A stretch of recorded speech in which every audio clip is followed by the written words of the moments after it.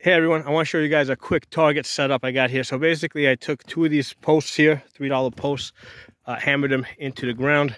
Then I took a clothesline, went across the top, then just brought it down, went across the bottom, okay? And then I just took these big pieces of paper and I just put clothespins over here and then a piece of blue painter's tape over there in the center. So this is like a really quick target setup.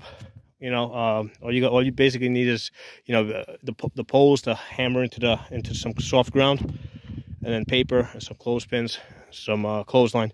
We're going to be shooting this from all the way out there. That's 550 yards.